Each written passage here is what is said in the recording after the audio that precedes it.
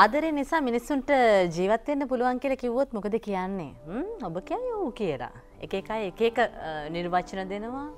හැබැයි ආදරේ දිනා ගන්න ලේසියෙන් බෑ. ආදරේ අපි හැමෝටම ආදරේ වෙන්නේ නැහනේ. අපිට ආදරේ කියන දේ નિરાයාසයෙන් දැනෙන්න ඕනේ තව කෙනෙක් වෙනුවෙන් නේද? එතකොට ඒ ආදරේ දැනෙන්න සමහර වෙලාවට S2 සමහර වෙලාවට පෙනුම සමහර වෙලාවට කඩවසම්බව එතන ඉඳලා ඔළුව ගන්නවා. සමහර වෙලාවට හැකියාව මේ එක දේවල් හේතු වෙන්න පුළුවන්. දැන් ඔබ පූර්ව ප්‍රචාරක පාඨවලිනුත් දන්නවා අද කවුද මේ කඩවසම් තරුණයා කියලා.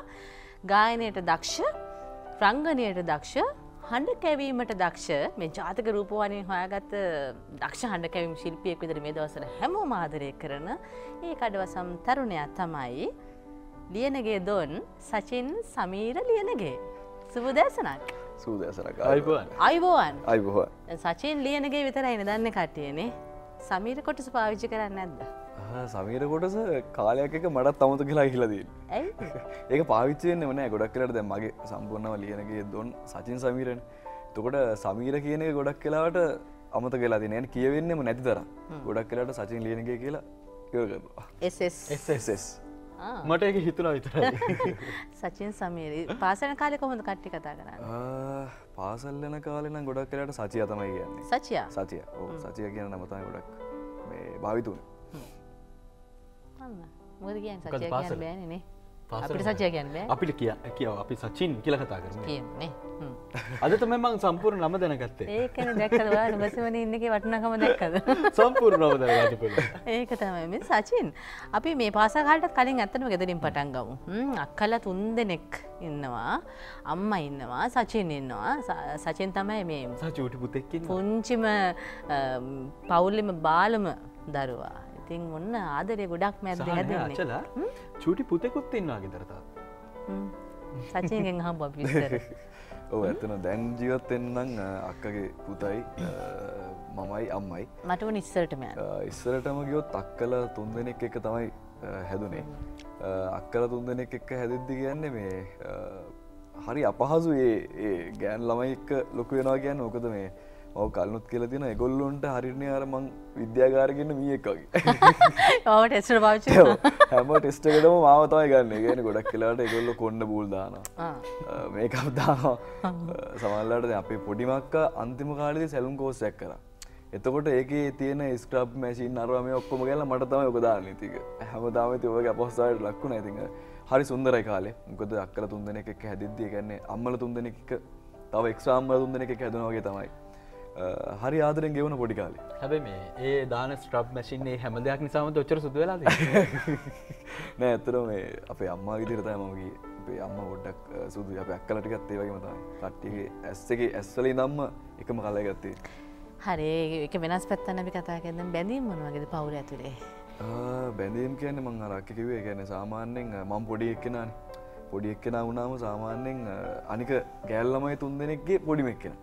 ඉතින් එහෙම වුණාම මේ 3 දෙනාම මාව ගොඩක් පරිස්සම් කරා. ගොඩක් ආදරෙන් බලාගත්තා. ඒ කියන්නේ මට හීරීමක් වුණත් අම්මට කලින් ඒගොල්ලෝ බය වෙනවා. ඒ කියන්නේ ඒ තරම් ආදරේ. සාමාන්‍යයෙන් මං විශ්වාස කරන දේ තමයි සාමාන්‍යයෙන් ගෑනු ළමයි තමන්ගේ මේ මල්ලිට මාර ආදරේ. අයියට තියෙන රෙස්පෙක්ට් එකක්. හැබැයි මල්ලිට තියෙනවා වෙනම ආදරයක්. ඒගොල්ලෝ හරියට බලා ගන්න බලනවා යාව. ඉතින් ඒවත් එක්ක තාත්තගේ අම්මගේ මට ගොඩක් පොඩි කාලේ ආදරේ ලැබුණා. ඉතින් ඒ ආදරේ අදටත් එහෙම ලැබෙනවා. සචින්ට ආදරේ එහෙම ලැබෙද්දී එච්චර වයස නෑනේ. සචින්ට එච්චර වයස නෑනේ. ඔව්. 26. 26යි. බලන්නකො 26ක් කියන කාලයක් තුළ මේ පොඩි කාලයක් සාමාන්‍ය ජීවිතේ බලනකොට ගොඩක් දේවල් ලබාගෙන තියෙනවා. එහෙම ජීවිතේ වෙනස් වෙන්නේ කොහොමද? මම ඔයාගේ ඉන්ටර්විව්ස් කිහිපයක් එහෙම බලලා තියෙනවා. ඔයා ගැන දන්නවා ටිකක්. නමුත් ඔයා ඒක කියද්දි ලස්සනයි කියලා මට හිතුණා. යන්න ගිය පැත්ත වෙනයි, ඉන්න උන පැත්ත වෙනයි, දැන් ඉන්න තැන වෙනයි. මේ පැත්ත පොඩ්ඩක් කතා කරමුද? ඇත්තටම මේ කිව්වා වගේ කියන්නේ මම ක්‍රිකට් තමයි ප්ලේ කරේ. ඊට පස්සේ ක්‍රිකට් වලින් මගේ තාත්තා නැති වුණාට පස්සේ මට දැනෙනවා මේ කියන්නේ අපේ පවුලේ ඉන්න එකම පිරිමි මමනේ. එතකොට මේ පිරිමි ගෑනු කියලා වෙනසක් නැහැ. අපි ඔක්කොම එක සමාන භාවයක ඉන්නේ. ඉතින් ඒත් මම බැලුවා මම මොන හරි දෙයක් කරන්න ඕන.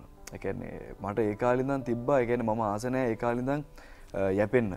සාමාන්‍යයෙන් මම ඒක ආස නැහැ. මම හරි අමුතු කෙනෙක්. ඉතින් මට ඕන වුණා ජොබ් එකක් කරන්න. ඉතින් මම එලියට බැස්සා ජොබ් එකක් කරන්න. ඒ පටන් ගත්ත එක ක්‍රිකට් එහෙම කොච්චර වෙනකම් ප්ලේ කළාද ඒ කියන්නේ? මම under 19 ප්ලේ කරා.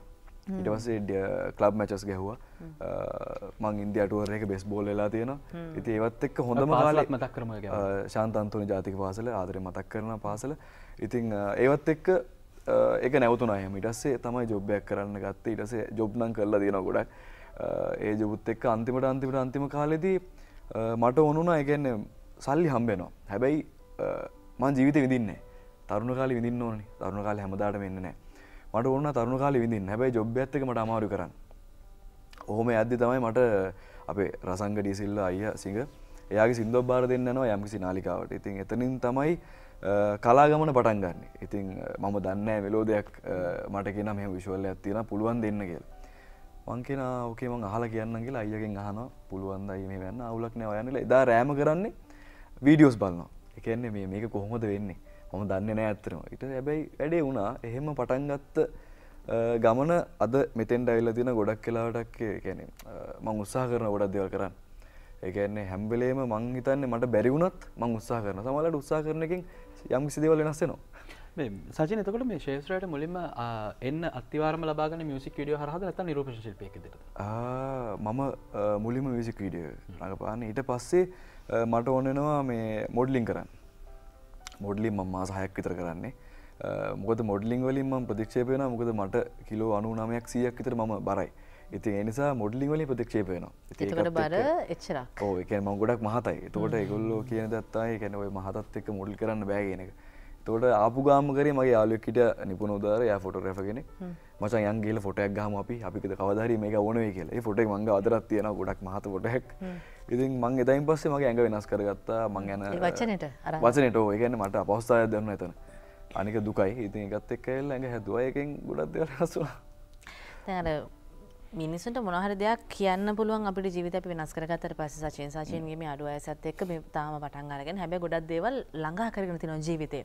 අර ඔයා වෙනස් කරගත්ත තැන් තියෙනවානේ. ඔයාලට රස්සාවක් කරන්න ඕනේ කියලා හිතෙනවා. ගෙදරට බරක් වෙන්න බෑ. ඒගොල්ලන්ට කීයක් හරි හම්බ කරන්න. ඔක්කොම කරන්න නෙමෙයි පුළුවන් විදිහට කරන්න. ඒ කොහොම තැන් වලට ගිහිල්ලා හැරලවිල්ල තියනවාද? ජොබ්ද? මේක මේ ගොඩක් කට්ටිය කියන්නේ සාමාන්‍ය මාවත් දැන් දැක්කම විශ්වාස කරන්නේ නැහැ. සමහර ජොබ් තියෙනවා. ඒ කියන්නේ සමහරවිට ෂෙඩ් වල තෙල් ගහලා තියෙනවා. මගේ සමහර අයලත් එක්ක මම කුලී වැඩ වලට ගිහිල්ලා තියෙනවා. ඒ කියන්නේ මේ දවස් ගාන හොයන්න. සමහර අය දන්නවා මගෙත් එක්ක ලයින් හිටපු කට්ටිය දන්නවා මගේ කතාව සමහරවිට. ගෙවල් ගිහිල්ලා පේන්ට් කරලා තියෙනවා. ඒවත් එක්ක සමහර ලීගලි වැඩ තියෙනවා. කියන්නේ සාමාන්‍යයෙන් අපේ ඔය කියන්නේ මිනිස්සු කියන්නේ නරක මිනිස්සු ගැවසෙන තැන්වලත් මං ගිහලා වැඩ කරලා තියෙනවා. නරක මිනිස්සු කියන්නේ සාමාන්‍යයෙන් වලිය යන තැන්වල. ඒ කියන්නේ මං ඇත්තම කතා වුණොත් ඔය රේස් බයි කියලා තියෙනවා සමහර දේවල්. ඉතින් ඒවත් එක්කත් මං ගිහලා වැඩ කරලා තියෙනවා. ඒ තැන්වල වැඩ කරන්න ගිහිල්ලා තියෙනවා. ඉතින් ඒවා හරි අමාරුයි. ඒ කියන්නේ මං ගොඩක් වෙලාවට මම දැන් මේ රංගපෑමෙන් මට ලොකු වාසියක් තියෙනවා. මොකද මං හැම ගණේම මිනිස්සු දැකලා තියෙනවා. ඒක මට මාර විදිහට ලොකු මේ ශක්තියක් මේ රංගපෑමට. ඉතින් ওই වගේ ජොබ් මං හිතන්නේ මං 12කට 13කට වඩා කරලා තියෙනවා. අන්තිමට හාබර් එකේ වැඩ කරා චයිනා හාබර් එකේ.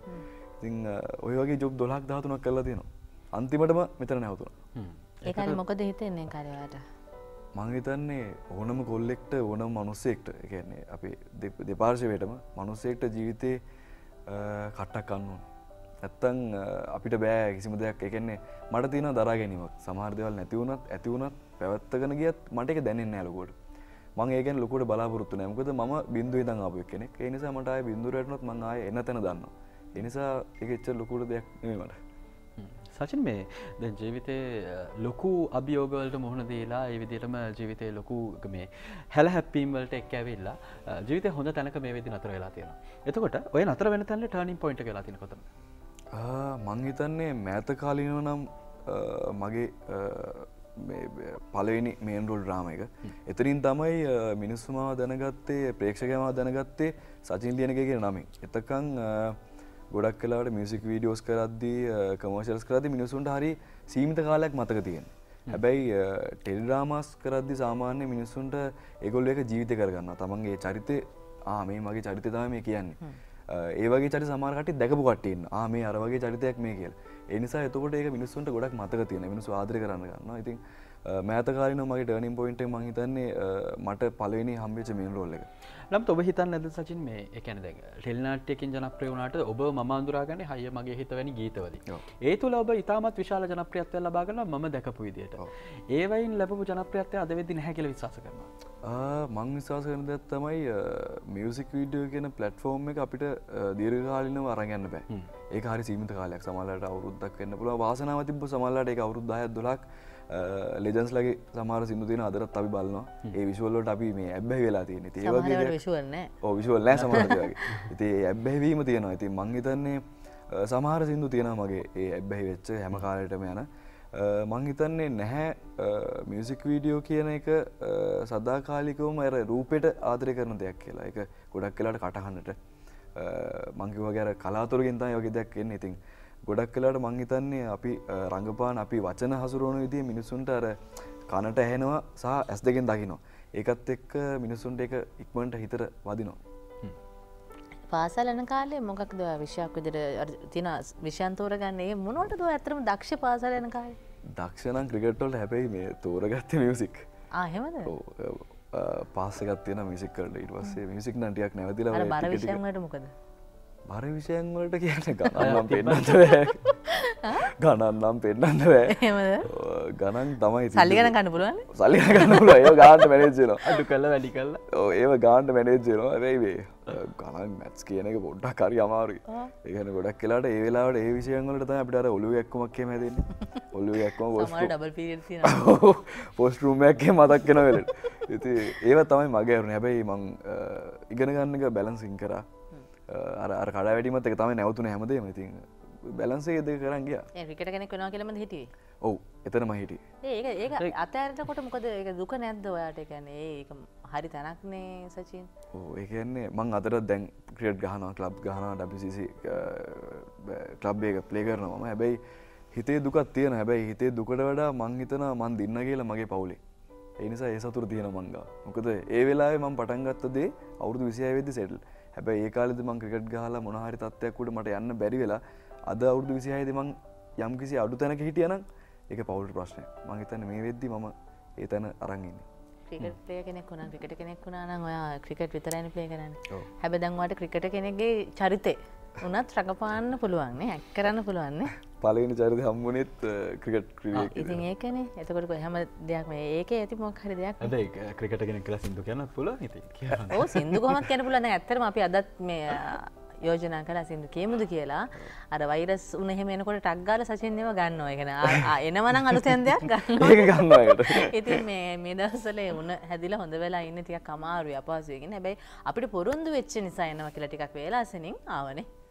හැමදාම වගේ වේලාසෙනින් ආවා. ඇත්තටම වේලාසෙනින් ආව ඒක අගේ කරන්න ඕනේ. ඉතින් මේ ඔව් අම්ම හරි ආදරණීයයි. මොකද මම පෞද්ගලිකව දැකලා තියෙනවා හැමතිස්සෙම ළඟින් ඉන්නවා හැම වෙලාවකම සහ ඔබට විතරක් නෙවෙයි ඔබේ යාළුවන්ටත් ඉතාමත් ආදරණීයයි.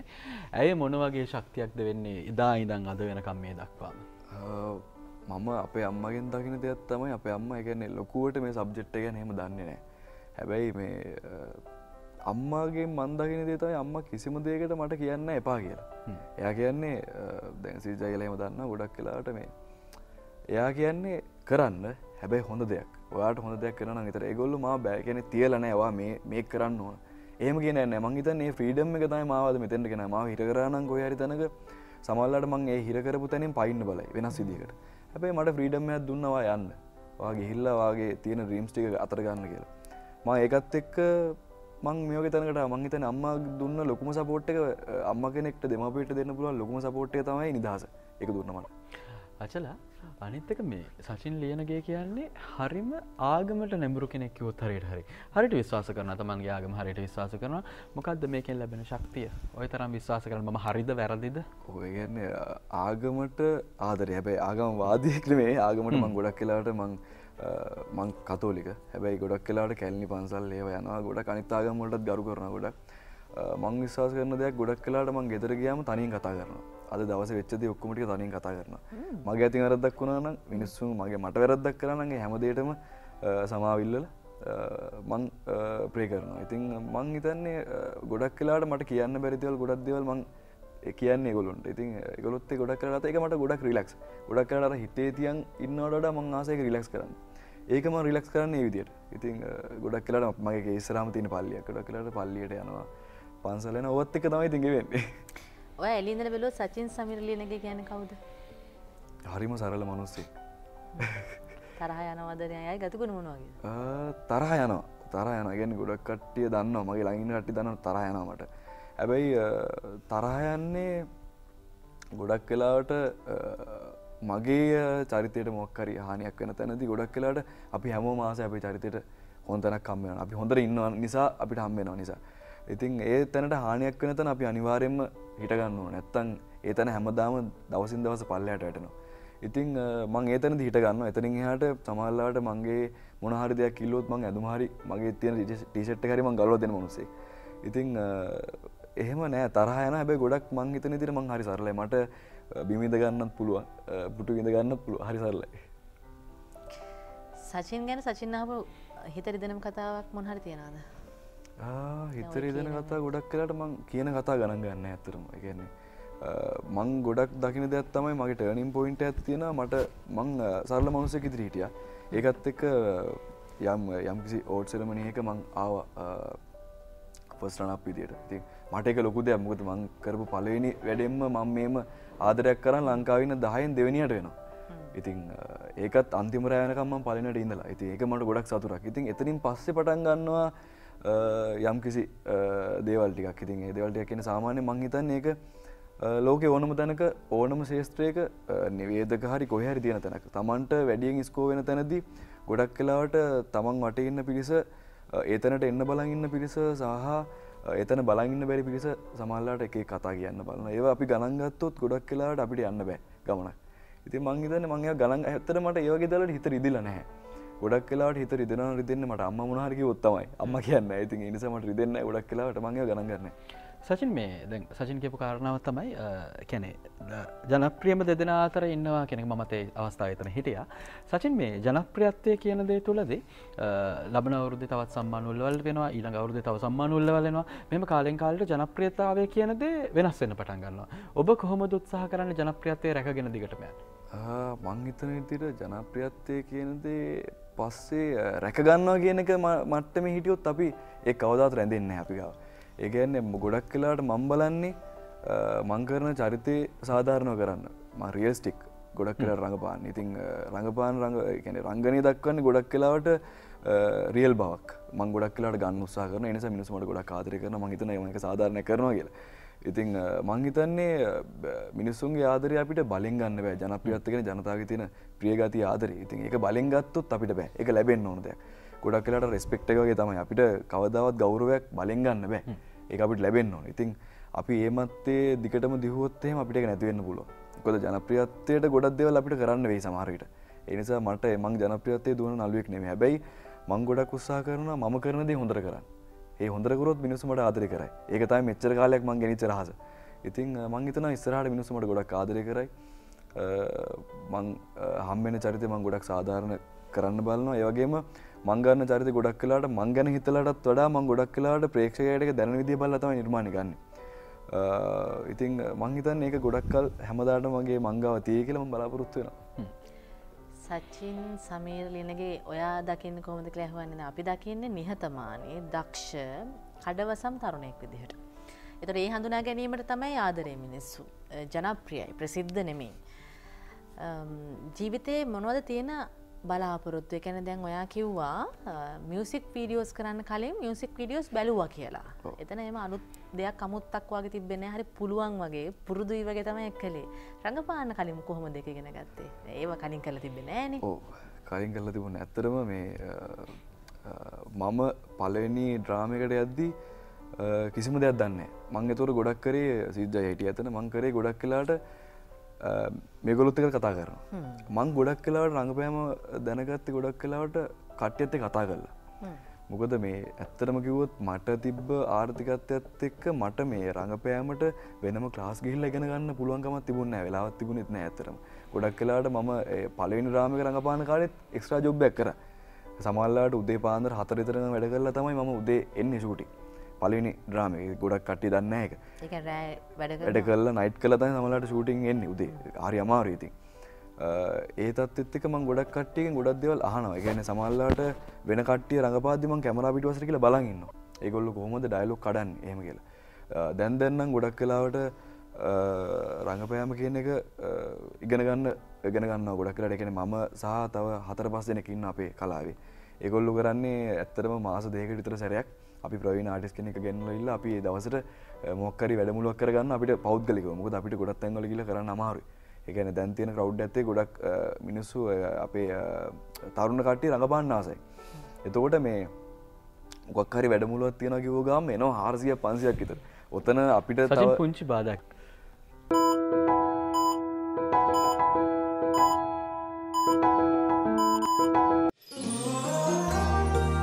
මානව ධර්මතා අපෝ නිර්වචනය කරයි. සාමාන්‍ය වැඩමුළුවක්කම ගොඩක් කට්ටිය එනවා. ඉතින් එතකොට අර ඒ කට්ටිය එක්ක අපි එතෙන්ට යන්නේ එතන ඉගෙන ගන්න. නැතුව අපි නළුවෙක් විදිහට නෙවෙයි යන්නේ. ඒතකොට අපිත් ඒගොල්ලොත් එක්කම ඉන්න ඕනේ. ගොඩක් වෙලාවට එතකොට අපිට ඩිස්ටර්බ් වැඩි අපිට මොකද්ද අපි තව යම් කිසි තැනක ඉන්න ඕනේ. අපිට ඒතකොට ඒක ගැඹුරින් අධ්‍යයනය කරන්න ඕනේ. එතකොට අපිට අමාරුයි ඒක. ඒ නිසා අපි ක්ලාස් එකක් කරගෙන අපි ඒක ෂේප් එක කරගන්න දැන් පටන් ගන්න තාම මාසෙයි.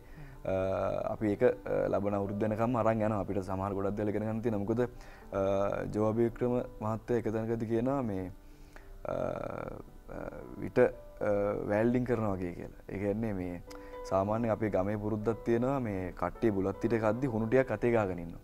ඒ කියන්නේ කන ගමන් රහ මදි වුණොත් එහෙම හුණු ටික මෙහෙම කරලා ගන්නවා. ඒ කියන්නේ රංගපෑමත් එහෙම තමයි. හැමදාටම ඒක අපි අධ්‍යයනය කරන්න ඕනේ. අපිට ඒ කියන්නේ අපි හරි දැන් මම රංගපෑම ගැන දන්නවා, සිනමාව ගැන දන්නවා ලංකාවේ. තව දෙයක් තමයි අපි කියන්නේ ඉන්ටර්නැෂනල් ලෙවල් එකේ සිනමාව කලාව ඉගෙන ගන්න කලින් ලංකාවේ කියන දේ ඉගෙන ගන්න ඕනේ. මොකද මෙතන තමයි අපි පටන් ගන්න තැන. ඉතින් ජෝයි වික්‍රම මහත්තයා කිව්ව එකේ තේරුම තමයි අපිට මේක නවත්තන්න බෑ මෙතනින්. අපි ඉගෙන ගන්න ඉවරයි. මේක ඉවරයි නෑ. අපි ඒක අර රහ අඩු වෙද්දි අපි රහ වැඩි කර ගන්නවා. ඉතින් ඒ වගේ තමයි අපිත් දිගින් දිගටම මේක සාමාන්‍යයෙන් අවුරුද්දකට 4-5 සැරයක් හරි සාමාන්‍ය ඉගෙන ගන්න ඕනේ. එතකොට අපිට පුළුවන් මේක පවත්වාගෙන යන්න. දැන් වෙන ජොබ් එකක් කරන්නයි මෙතන ඒ කියන්නේ රඟපාන ගමන් දැන් කරන්න බෑනේ. දැන් කරන්න බෑනේ නේද? දැන් කරන්න බෑ ඇත්තටම. දැන් ටයිම් එක නම් පොඩි අපහසුයි. මොකද මං හෝස්ටිං කරනවා. ඉතින් ඒකත් කරනවා, ඩබින් කරනවා, සමහරවිට සින්දු ලියනවා. ඉතින් ඒකත් කරනවා. ඒකත් එක්ක ස්ක්‍රිප්ට්ස් ලියනවානේ. ස්ක්‍රිප්ට් ලියනවා.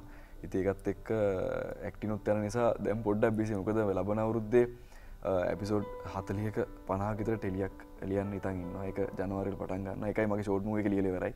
ඒකත් ජනවාරි මාසේ පළවෙනි සතිය කරනවා. ඉතින් ඒ නිසා වැඩ තියෙනවා ටික. ඉතින් සචින්ගේ මොන බ්‍රෑන්ඩ් එකක් આવොත් තමයි නේද? ඒ කියන්නේ මොන හරි බිස්නස් එකක්. ගොඩක් වෙලාවට ටාගට් එකක්.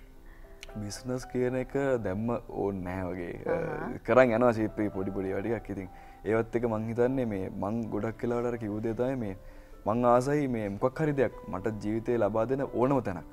ඕනම තැනක මං ආසයි අන්තිම වෙන්නේ නැතුව අන්තිමයට මුලින් හරි ඉන්න. ඉතින් ඒ නිසා මට ජීවිතේ මාව කොහේ ආවයිද දන්නේ නැහැ. හැබැයි කවදාවත් සචින් කියන කෙනා අන්තිම වෙන්නේ නැහැ. ඉතින් මෙතනත් මම ඒකට තමයි try කරන්නේ. නියමයි. අචලා මම දන්න සචින් ලියනගේ නා ඉස්සර ඔහොම කතා කරද්දි ඇත්ත කතාව ඉස්සර ඔහොම කතා කරද්දි චුට්ටක් වචන ගොත ගහනවා. ඒ කියන්නේ අපි දන්න අය දන්නවා චුට්ට hina වෙනවා වචන ගොත ගහනකොට. හැබැයි ඒක හදාගෙන තියෙනවා. ඊටමත් හොඳින් ඒක හදාගෙන තියෙනවා. කොහොමද හදාගත්තේ ඒක? දැන් සචින් දන්නවනේ ඒක. මම දන්නවා. අනිවාර්යයෙන් මං ඉස්සර මේ වගේ තැන් වලට ඉතින් සාමාන්‍යයෙන් ගොත ගහනවා. ඒක මොකද වචන එන්නේ නැහැ. දැන් ගොඩක් වෙලාවට වචන කියවනවා. ගොඩක් වෙලාවට වචන කියවද්දි අර සාමාන්‍ය වචන ටිකක් එනවා. ඒකත් එක්ක දැන් ගොඩක් වෙලාවට ඇහුම්කන් දෙන්න පුරුදු වෙලා තියෙනවා. ඇහුම්කන් දෙනවා ගොඩක් වෙලාවට 80%ක විතර ඇහුම්කන් දෙනවා. ඉතින් පස්සේ ඒකට සමාන උත්තරයක් දෙනවා. ඉතින් හරියන උත්තරේ. සචින් යාළුවෝ ඉන්නවද? කලාවේ කවුරුත් නැහැ. ඒ මොකද? දැන් හරි බිසිලු වැඩ ගොඩයිලු. ඔව් කලාවේ කියන්නේ යාළුවෝ ඉන්න හොඳම යාළුවෝ කියලා දෙයක් නැහැ. මොකද මන් දකින්න දෙයක් තමයි මේ අපි මේ කරන්නේ සමහරවිට ගොඩක් කට්ටිය මේක දුවන්නේ තරඟයකට. තරඟයක ගොඩක් වෙලාවට හොඳම යාළුවෝ බිහි වෙන්නේ හරි අඩු වෙන්නේ. ඒ කියන්නේ ගොඩක් වෙලාවට තමන්ට කියලා පෞද්ගලිකව ඒ කියන්නේ හොඳම යාළුවෝ නම් තමන්ගේ පෞද්ගලික දේ බොක්කේ තියෙන දේත් කියනවා සාමාන්‍යයෙන්. එහෙමයි. තමන් කොහොමද මේ ටාගට් එකට ගියේ කියලා සාමාන්‍යයෙන් කියනවා. ඉතින් මේක තරඟයක් මිනිස්සුන්ට. ඉතින් මං ඒ තරඟේ දුවන මනුස්සයෙක් නෙවෙයි. ඉතින් මට ඉස්කෝලේ යන කාලේ ඉඳන්ම හිටපු යාළුවෝ සෙට් එකක් තමයි දැනටත් හොඳම යාළුවෝ වගේම ඉන්නේ. ඒගොල්ලෝ තාම ඉන්නවද? තාම ඉන්නවා. ඒක 4-5 දෙනෙක් සාමාන්‍යයෙන් අනිත් කට්ටිය රටවල් වල දැන් ගොඩක් කට්ටිය ඕනම දෙයක් කතා කරන්න පුළුවන් ඒගොල්ලොත් එක්ක. විශ්වාසයි. යාළුවෙක් කියන්නේ එහෙම කෙනෙක් නේ. එහෙම කෙනෙක්. අනිවාර්යෙන් මොකද මේ මං විශ්වාස කරන දෙයක් අපි හැම වෙලෙම එක එක හැඟීම් වල ඉන්නවා. එක එක moods වල. moods වල ඉන්නවා. එතකොට ඒ හැම mood එකකටම ගෞරව කරන යාළුවෙක් අපි ගාව ඉන්න ඕන. මොකද සමහරවිට අපි එක එක විකාර විදිහට හැසිරෙයි. හැබැයි ඒ හැසිරෙන දේ මේ තියෙන සර්කල් එක ඇතුලෙන් යන්න බෑ එළියට. ඉතින් අපිට කියන්න පුළුවන් නම් අපේ දුකක්, අපේ සතුටක්, අපිට වෙච්ච දෙයක්, මොකක් හරි දෙයක්, ඒ දේ අපි ගාවම විතරක් තියෙන්න ඕනේ. ඒ දෙයට මම ගොඩක් ගරු කරනවා. ඉතින් මං හිතන්නේ එහෙම යාළුවෝ හරි අඩුයි. ඉතින් ඒ වගේ යාළුවෝ මට මුණ ගැහුණ යාළුවන්ගෙන් මට තාමත් මුණ ගැහලා ඉන්නේ මගේ ඉස්කෝලේ යාළුවෝ විතරයි. අර කතාවට කියන්නේ සචින් අපිට එහෙමයි මුණ ගැහෙන්නේ නැත්නම් අපි එහෙම කෙනෙක් වුණාම අපිව කාට හරි මුණ ගැහෙනවානේ. ඔයා විශ්වාස කරනවද මේ බටෙන් ලැබෙන දේවල් ඔයා පෙරලා ලබා දෙන දේවල් කියලා? මේ ආදරය ගෞරවය. දැන් ඔයා එළියට බහැලා එහෙම යන්න බෑ. ඒක ඇත්ත. සචින් ලියනගේ ජාතක රූපවාහිනියට ආවත් එහෙම ප්‍රතිචාරයක් තියෙනවා. සමහර වෙලාවට මේ ජාතක රූපවාහිනිය මුලින් හඳුනගෙන නෙමෙයි. හැබැයි ඒ ආදරය මේ ෆීල්ඩ් එකේ තියෙන ඒ ගෞරවය ආදරය ඔයාට ලැබෙනවා. ඒක ගැන මොන වගේ අදහසක්ද තියෙන්නේ? සමහරක් අය කියනවනේ මට හරි කරදරයක්. එළියට යන්න විදියක් නැහැ. නිදහසේ ඉන්න බෑ.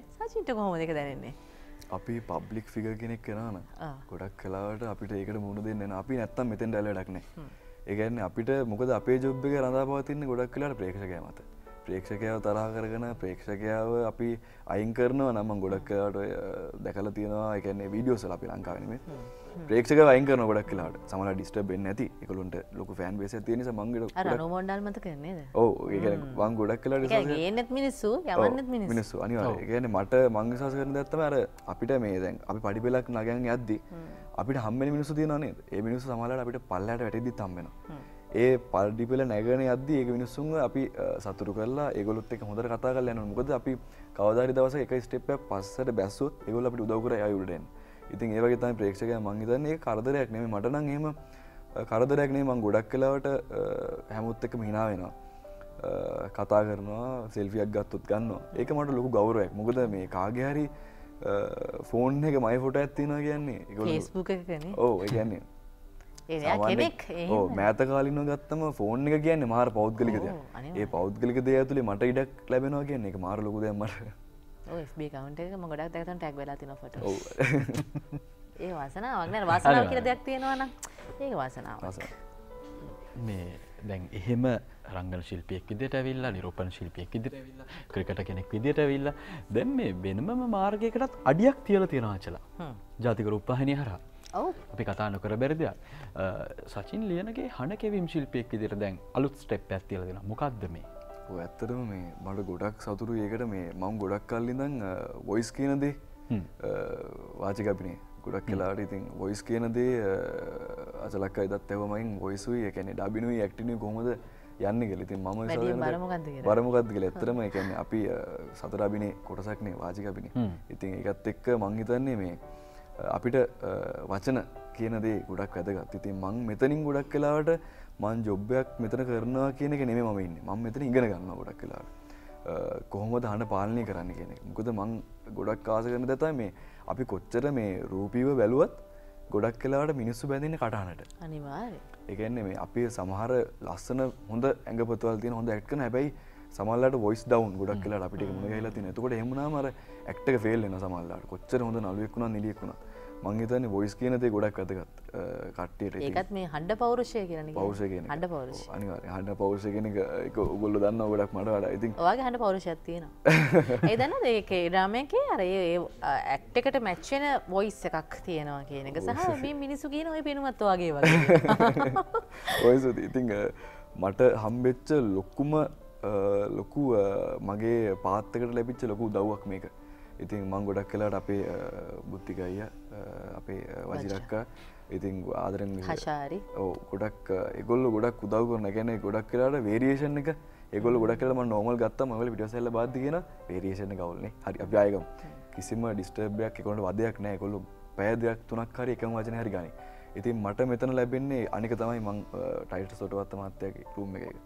අපි පොඩි කාලේ අනික මැදිරිය. ඉතින් අපි පොඩි කාලේ බලපු කාටුන් එක්ක අපි ජීවත් වුණේ ඒ කාටුන් ඒක ලෝකෙත් එක්ක. ඉතින් මට ලොකුවට මේ කියන්නේ මං වගේ මිනිස්සෙක් මේ වගේ තැනකට ආවා කියන්නේ කියන්නේ මට ඒ මැදිරියට ඇද්දි මට ලොකු සතුටක් ලැබෙනවා. ඒ වගේ ලොකු ලෙජන්ඩ් කෙනෙක් හිටපු තැනකට මම එද්දි. ගෙදරකින් ගෙදරකට වගේ. දැන් මේ සචින් ඔයා කිව්වන එක තැන්වල නතර වුණා කියලා ජීවිතේ රැකියාවල් කරන්න එක අභියෝගات එක්ක ඔයාලට ජාතික රූපවාහිනියටත් එම අවස්ථාවක් හම්බෙලා තියෙනවා. ඒක එසේ මෙසේ අවස්ථාවක් නෙමෙයි. හඬ නළුව වෘත්ති වශයෙන් වෙනම ඉන්නවා. නළුව විදිහට හඳුනාගත්ත අය හඬ නළුව විදිහට ඉදිරිපත් කරන්න පුළුවන් අය ඉඳෙද්දිත් ඔයාලට අවස්ථාවක් ලැබෙනවා. ඒක ලොකු දෙයක්. රංගපෑම පැත්තෙන් රංගනීය පැත්තෙන් වැඩියෙන්ම කැමති පෙම්වතාගේ චරිතයටද දුෂ්ටයාගේ චරිතයටද? දැන් කැමති ඇත්තරම ඒ කියන්නේ එහෙම කැරක්ටරයක් කියලාක් නෑ මගේ ඔළුවේ. ඒ කියන්නේ විලන්ද ප්‍රේමවන්තයද එහෙම කියලාක් නෑ. ඒ කියන්නේ රංගපෑම මං හිතන්නේ දැන් මං ගොඩක් ආසයි විලන් රෝල් එකට. හැබැයි මං තාම ප්‍රේමවන්තයා කියන එක හසුරවගෙන නෑ හරියට කියලා මං හිතනවා. මොකද ප්‍රේමවන්තයා කියන කෙනාගේ එක පැතිකඩක් විතරක් නෙමෙයි කියන්නේ. ගොඩක් වෙලාවට රෝමාන්තික ප්‍රේමය ඔහොමම ගොඩක් ප්‍රේම වර්ග තියෙනවා. ඉතින් ඒ ප්‍රේම වර්ග වලින් මං හරි චූටි ප්‍රේමයක් තමයි අල්ලගෙන තියෙන්නේ. ඉතින් මේක කවර් කරගන්න. ඒකත් එක්ක සමහරවිට නළුවා කියන කෙනා ගොඩක් වෙලාවට වාදනයකට දාන වතුර වගේ. ඒ වාදනේ අපි කොයි හැඩයක් තිබ්බත් ඒ හැඩේ විදිහට වතුර හැඩ ගහනවා. ඉතින් වතුර වගේ මං හිතන්නේ. ඉතින් ඒ නිසා මොන චරිතය හම්බුණත් මං ඒ විදිහට හැඩ ගැස්සෙන්න ඕනේ. ගොඩක් වෙලාවට දැම්ම මට බැරි වෙයි ලොකු කැරක්ටර්ස් වලට යන්න. හැබැයි ගේමේ චරිතයක් වෙනස්ම විදිහේ චරිතයක්. මගේ විලන් රෝල් දෙයක් එන්න තියෙනවා ඉස්සරහට. ඉතින් V1 අපේ තියෙන ප්‍රොජෙක්ට් එකේ මම මේන් විලන්. ඉතින් ඒවත් එක්ක ඉතින් මං හිතන්නේ එහෙම ප්‍රේමවන්තයා විලන්ද සමහරවිට මම අපි දැකලා තියෙනවා විජේ සේතුපතිලා කට්ටිය රඟපාන ගොඩක් වෙලාවට අර දෙක මැද්දේ තියෙන ඇක්ට් එකක්. ඒ කියන්නේ පිරිමි ගෑනු කියන මැද්දේ තියෙන ඒ අමාරු කැරක්ටරේ කරන ගොඩක් වෙලාවට. ඒක හරි අමාරු කැරක්ටරයක්. ඉතින් මං කියන්නේ එහෙම ආවත් අපි පුළුවන් වෙන්න ඕන අපිට ඒක කරන්න. මොකද ඒ වගේන් තමයි ගොඩක් වෙලාවට වික්‍රම් ටැමිල් ඇක්ටර් වික්‍රම් ගොඩක් වෙලාවට මිනිස්සු අල්ලගත්තේ ඒ ඇක්ටර් එකත් එක්ක ඩිෆරන්ස් ඇක්ටර් එකත් එක්ක. ඉතින් මං හිතන්නේ අපි කොටු වෙන්න හොඳ නැහැ. ඩිෆරන්ස් කැරක්ටර්ස් වලට යන්න ඕන. සචින් මේ මට දැන් අපි හඬ කියවීම පැත්තත් කතා කරමු සමහරට මෙහෙම අහන්න හිතුණා සචින්. රංගන ශිල්පියෙක් ගායකයෙක් සින්දුත් කියනවා හඬ කියවීම ශිල්පියෙක් මේ වෙද්දි ඔය තුනෙන් තෝරගන්නකොත් අමාරුම එක මොකද්ද? අමාරුම එක. අමාරුම එක ලේසි එක නෙමෙයි අමාරු. අමාරුම එක දැන් මට ටිකක් ඒ කියන්නේ මම ලේසි කියනවා නෙමෙයි. මට රංගපෑම ටිකක් දැන් හුරුයි පොඩ්ඩක්. රංගනය කියන එක හුරුයි. හැබැයි හඬ පාලනය හඬ කැවීම කියන එක මට තාම චුට්ටක් ආධුනිකයි. ඔව් නුහුරුයි පොඩ්ඩක්. ඉතින් මං හිතන්නේ මේ කාලේ ගොඩක් වෙලාවට මට හඬ කැවීම. හැබැයි තව කාලයක් ඇද්දි සමහරවිට ඒ තුරම මට ලේසි වෙන්නත් පුළුවන්. හැබැයි මේ ඔබ කියන්නේ හඬ කැවීම තමයි මේ වෙද්දි යම් තාක් අමාරුවකට තියෙන්නේ කියලා. හැබැයි ඔබ දන්නවද සචින් රූපවාහිනියේ නවතම ටෙලි නිර්මාණයේ ඔබ ප්‍රධාන චරිතයට හඬ කවනවා මේ වෙද්දි ලක්ෂ ගණනින් නැරඹුම් බාර වෙලා තියෙනවා පළවෙනි කොටස් 5ට. YouTube එකේ ට්‍රෙන්ඩින් වෙන විදියටම ඇවිල්ලා තියෙනවා. සචින්ට වෙනම කමෙන්ට්ස් තියෙනවා. ඔව් ඒ කියන්නේ ඕ කියලා හිතනවා. ඒ කියන්නේ මේ සචින්ගේ මේ ඔයගේ ෆෑන්ස්ලාගේ ඔයා දකින්නවද ඒවා? ඔව් මම ගොඩක් වෙලාවට කමෙන්ට්ස් කියවනවා. සාමාන්‍යයෙන් ඒ වගේන් මම සමහර බෑඩ් කමෙන්ට් ගුඩ් කමෙන්ට් තියෙනවා. ඒ ඔක්කොම කියවනවා. ඒවත් ඕනේ නේ බෑඩ් කමෙන්ට්ස් ඕනේ. මොකද මං හිතන්නේ හොඳම විතරක් කියනවා නම් ප්‍රශ්නයක් තියෙනවා. ඒක ප්‍රශ්නයක්. හොඳම කිව්වොත් හොඳම එන්න දෙයක් නැහැ. ඉතින් අරක දේවලුත් කියන්න ඕන අපි කියන්නේ. ඉතින් එතකොට තමයි අපිට පුළුවන් හදාගන්න සමහරලාට මිනිස්සු කියන විදිහ වෙනසක් තියෙන. හැබැයි ඒගොල්ලෝ ආදරයට කියන්නේ ඒක. අපිට හදාගන්න පුළුවන් එතකොට ඒවා. ගොඩක් වෙලාවට ඒ වගේ දේවල් මං ගොඩක් අහුම්කම් දෙනවා. ඉතින් මං ගොඩක් ආස දෙයක් තමයි මේ ට්‍රෙන්ඩින් ආව මේ වැඩි. මං බුද්ධිගයනත් කොල් කළේ බුද්ධිගය ට්‍රෙන්ඩින් වන්න ආවද කිසිම වැඩක් කියලා. කිව්වේ නෑ කිසිම වැඩක් ආවේ නෑ ට්‍රෙන්ඩින් වන්. මේක තමයි ආවේ කියලා. ඉතින් මම නිර්මාණයක මොකක් හරි දායකත්වය දක්වනවා නම් මං ආසයි ගොඩක් වෙලාවට ඒක මේ ඒ කියන්නේ ට්‍රෙන්ඩින් කියන එක ප්ලැට්ෆෝම් එකක්. ඒ කියන්නේ ඕන YouTube කෙනෙක් හරි ඕන ආටිස්ට් කෙනෙක් මේ අපේ දැන් ජෙනරේෂන් එකේ YouTube කියන එක බලනවා ගොඩක්. ඉතින් මං ආස ට්‍රෙන්ඩින් ලිස්ට් එකේ තියෙනවා නම් ගොඩක් වෙලාවට මං කරන නිර්මාණය මොකක්ද වාසනාවකට මං කරන හැම නිර්මාණයක්ම වගේ ට්‍රෙන්ඩින් එනවා. ඒක හැමදාටම තියෙයි. ඒක මම විශ්වාස කරනවා. ඉතින් ඒගොල්ලන්ගේ අර ප්‍රොමෝෂන් එකනේ ප්‍රොමෝට් කරන විදිහත් වෙනස් වුණානේ ලස්සනයි. ඒ කියන්නේ මේ ගොඩක් මහන්සි වුණා. ඒ කියන්නේ බුද්ධික අයියලා මං හිතන්නේ කියන සමහරවිට අපි කියන වෙලාවට ඒ කියන්නේ සමහරවිට උදේ වැටෙන්නේ එනවා ඒගොල්ලෝ. ඇවිල්ලා වැඩේ කරලා දෙන ඒගොල්ලෝ ගොඩක් මේ බුද්ධික අය ගොඩක් මතක් කරන වජිර අක්කවයි ඒගොල්ලෝ ප්‍රොමෝෂන්ස් වල ගොඩක් මහන්සි වෙනවා. ඒ කියන්නේ ඒගොල්ලෝ ඒ කියන්නේ මං මීට කලින් දැකපු නැති විදියට ඒගොල්ලෝ හරි චාමින් මේ වැඩේ කරනවා. හැබැයි වැඩේ වෙලාව කොහෙන්ද නේ ඔයාලා? අනේ මන්ද කොහොමද හැබැයි මන් දකින්න අපි බලන් ඉන්නවනම් කියන්න වෙලාව කොහෙන්ද කියලා. මන් දකින්න නැත්නම් අනික මේ හරි එකමුතුයි. ඔව් හරි හොඳයි. එකමුතුෙන් ඉන්න තැන වැඩේ සක්සස්. මම හිතන්නේ ඒක තමයි රහස. දැන් මේ ඔයා ඔය කතා කරේ මෙහෙම කියන්නකෝ මේ පාරේ. ඔව්. මේ මට හිතුණා දැන් ඕක ගැන කතා කරපු නිසාම අපි මේ පොඩ බලලාවත් මොකද මේ වැඩේ ගැන. බලමුද? ඔව් ඊට පස්සේ හැබැයි එහෙනම් මට ඊට පස්සේ වනේ මේ මෙතනින් පොඩි අහඩක් ගන්න. මමත් කැමතියි ඒක. ඊට කලින් එහෙනම් සචින් බලලෙමු. හරි බලමු.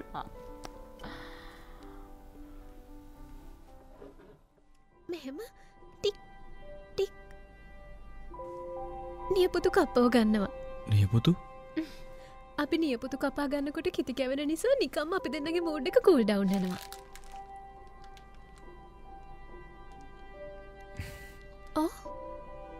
ඔයා hina වුණාද? වව්. ඔයා hina වෙනවා මන් දැක්කේ පළවෙනි වතාවට. කොහෙද මම hina වුනේ? හරියට මුනේ මොකද්ද කියලා මන් දන්නේ නැහැ. ඒත් ඔයාට කවුරු හරි එක කතා කරන්න ඕන නම් මාත් එක්ක කතා කරන්න. මට ඔයාගේ රහස් රකින්න පුළුවන්.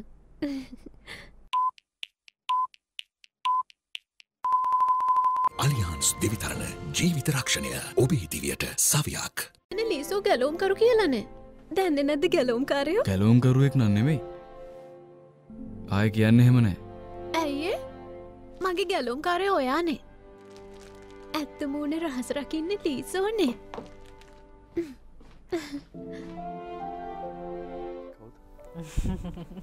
කවුද? මේ ලීසෝ. දැන් මේ True Beauty රුවැති සිතැත්ති හි ප්‍රධාන චරිතයක් නේද? දැන් එනකොට ප්‍රතිචාර කොහොමද? මන් දැක්ක ගොඩක් මේ අපේ කේ ෆෑන්ස්ලා ගොඩක් ඉන්නවා. දැන් මාත් කේ ෆෑන් කෙනෙක්. ඇත්තටම මේ මම කිව්වේ ඩ්‍රාමාස් මාර ලස්සනයි. ඉතින් මේ ඉස්සර බලන්නේ නැහැ. ඉස්සර බලන්නේ නැහැ. දැන් තමයි අර දැක්කට පස්සේ ඉස්සර ෆෑන් බේස් එකක් ඉන්නවා ලංකාවේ. ඔව්. ගොඩක් ඉන්නවා. ඒ කියන්නේ මේ අපි ඉස්සර ඇත්තටම දකිද්දි අපි දකින්න මේ hina යනවා මොකද්ද මේ කියලා. හැබැයි ඒක මාර ලස්සනක් තියෙන ඩ්‍රාමාස් බලද්දි. ඒ කියන්නේ ඒගොල්ලෝ වෙනම ලෝකෙක ඉන්නේ.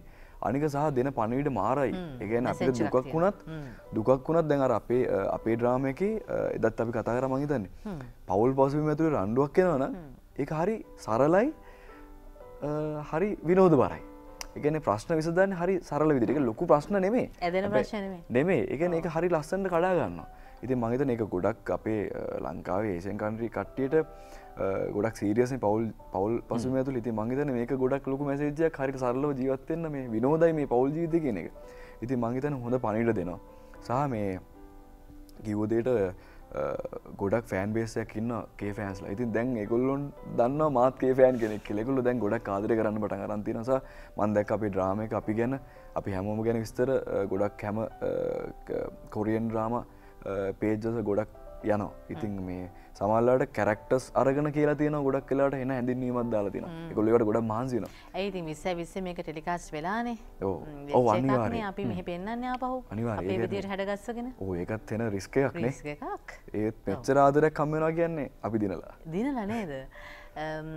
ඉතින් එතකොට True Beauty ගැන කතා කරනකොට අර බුලින් තියෙනවා ඒක ඇතුලේ. දැන් මේ සාමාන්‍ය ජීවිතයේ සමාජය තුල මුණ ගැහෙන දේවල්, විඳින දේවල්, විඳවන දේවල් ගැන තමයි මේක ඇතුලේ තියෙන්නේ.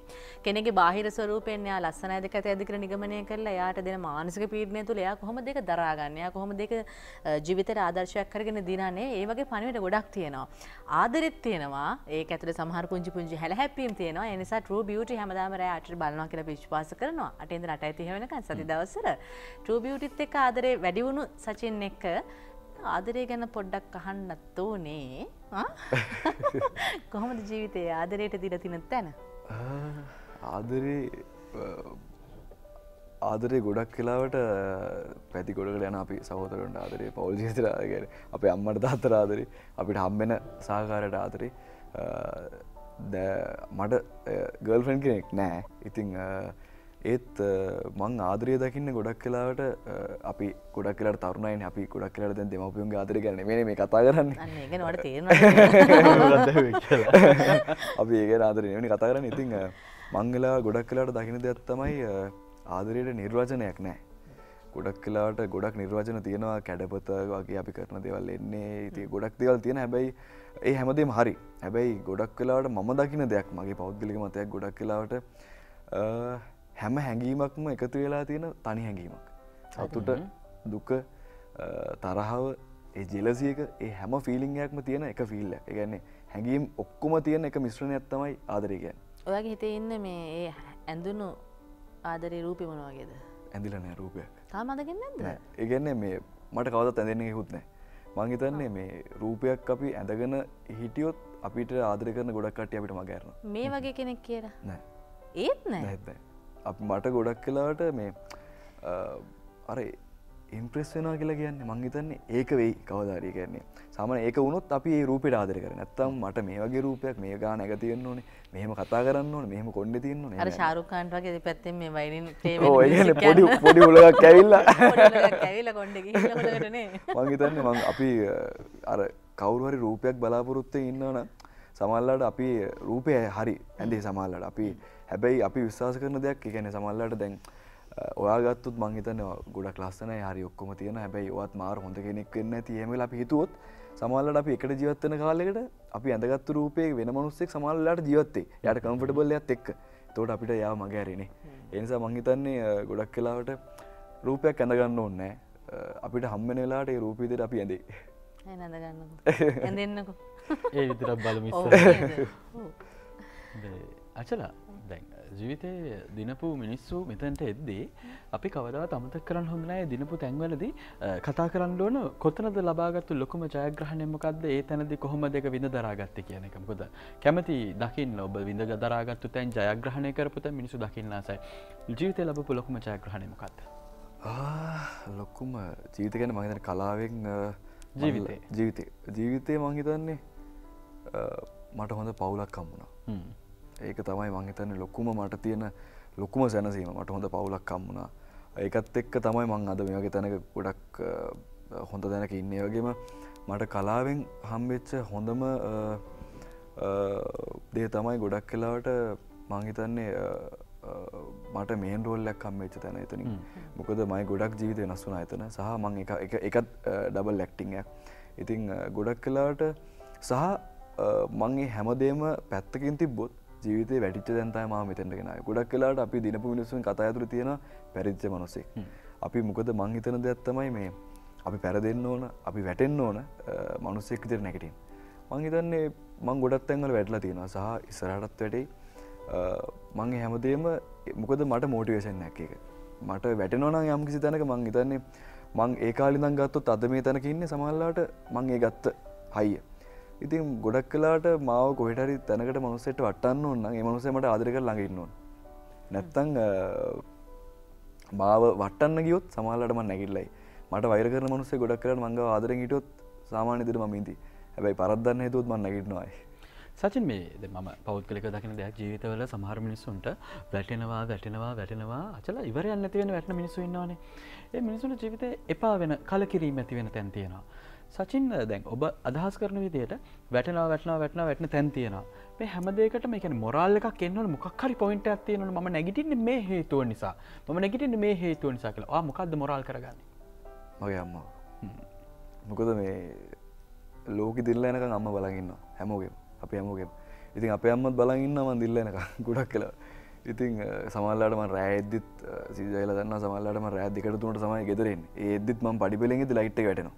ඒ කියන්නේ එයා හැරන් ඉන්නවා. ඉතින් මං එනකම් ඉතින් මං හිතන්නේ මං වැටෙන හැමතැනදීම මං බලාපොරොත්තු වෙන්නේ මං වෙනුවෙන් ඉන්න පිරිසක් ඉන්නවා. මට ආදරය කරන මගේ ජයග්‍රහණය බලාගෙන ඉන්න පිරිසක් ඉන්නවා. ඒ පිරිස වෙනුවෙන් මම මොන හරි දෙයක් කරන්න ඕනේ. මගේ හයිය අම්මා. ලීසෝ හුටද මේ දවස්වල වැඩියෙන් කැමති සචින් ලියනගේටද? මොකද වෙලා තියෙන්නේ? කවදත් මට තමයි. හැබැයි ලීසෝ කියන චරිතයට මම මාරු විදිහට ලව් කරනවා. මොකද මේ ආදරය කරනවා. හැබැයි දැනෙන්නත් නෙවෙයි නොදැනෙන්නත් නෙවෙයි. තමන් තන තියන් හිත ඇතුලේ තියාගෙන ඉන්න. හැබැයි එළියෙන් පේන්නේ ගොඩක් වෙලාවට හරි රෆ් මිනිස්සෙක් ඉන්නේ කියලා. හැබැයි ඇතුලේ ඉන්නවා මාර මිනිස්සෙක්. ඒ කියන්නේ එයා දෙන පොඩි දේත් සමහරවිට එයාව දාලා යන කොන්න කට්ට පව එකතු කරනවා. ඒක මාර ආදරයක් කියන අරයා දන්නේ නැහැ ඒ ආදරය ගැන. හැබැයි ඒ කොණ්ඩ කට්ට පව එයා ළඟ තියාගන්න. ඒ කියන්නේ මං හිතන්නේ පරිත්‍යාගී ආදරයක් එයාට තියෙන හිත ඇතුලේ. ඉතින් එයා කියන්නේ එයා පරිත්‍යාග කරන්න බලාගෙන හරි හැබැයි නරක තැනකට ගියොත් ආරක්ෂා කරගන්නවා. ඉතින් ගොඩක් වෙලාට එයා කරන ආදරයට මං එන ලව්. සචිනුත් එහෙම වේද? ඔව් සමහර විට. මේ ලීසෝ හූට පොඩ්ඩක් අහන්න දෙමුද අපි මේ වෙලාවේ? පුංචි වෙලාවයි අපිට තියෙන්නේ. හරි. ඔයා කැමති තැනක් ඒ වගේ ආදරේ දැනෙනවා ආදරේ තියෙනවා කියලා හිතන තැනක් හරි. ඔව් මම අර කලින් කියපු ඩයලොග් එක තමයි මට ඇත්තටම හිතේ තියෙන්නේ. මං කිව්වොත් එහෙම ජොක්කියොන් කොහෙද යන්නේ? පොඩ්ඩක් නවතින්න. මං කැමති එයාට නෙමෙයි. මං කැමති ඔයාට. ඔහු ජොක්කියොන්. කොහෙද යන්නේ? හොම් පොඩ්ඩක් නවතින්නකෝ. මේ බලන් ඉන්න හැමෝම කැමතියි ලියනගේ දොන් සචින් සමීර ලියනගේට. හරිද? කොහෙවත් දුවන්න එපා. ඔයාලට දුවන්න හම්බ වෙන්නේ නැහැ. හැමෝම ඔයාගේ පිටිපස්සේ ඉන්නවා. අම්මා දිනනකම් බලාගෙන ඉන්නවා. සචින්ගේ අම්මට අපිත් ගොඩක් ආදරේ මේ වෙලාවෙත් බලාගෙන ඇති. අනිවාර්යයෙන්. මේ වගේ හිතේ හයිය තියෙන පුතෙක් හැදුවට බොහොම ස්තුතියි. අපි ආදරේ. ඉතින් සචින් බොහොම ස්තුතියි අද අපිත් එක්ක එකතු වුණාට වෙලාවට ආවා. දැන් පරිස්සමට යන්න. බෙහෙත් අරගෙන සනීප වෙන්න. ඩබ්ලිව් ස්ටුඩියෝ එකේදී මුණ ගැහෙමු. හරි. බොහොම ස්තුතියි. ඔයගොල්ලොත් ප්‍රෝග්‍රෑම් එක හොඳටම කරනවා. හරිම කම්ෆර්ටබල්. මේ ප්‍රෝග්‍රෑම් එක දවසින් දවස සක්සස් වෙන්න ඕනේ. අපි රංගායට ස්තුති කරනවා. ඔයා ආරාධනා කරාට ඔයාට. ගොඩක් ස්තුතියි. එහෙනම් ආයිබෝන් සචින්.